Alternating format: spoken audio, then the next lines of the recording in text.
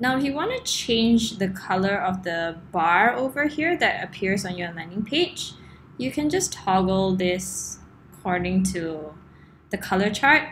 Let's say if you want blue,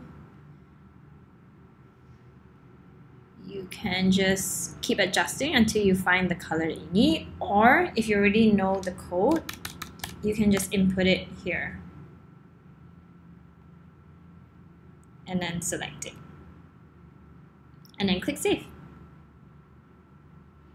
For featured products, go to the Featured Products tab, and I've already got a bunch of featured products added in, but if you want to select more, you can just look at the drop down, pick one, and press OK.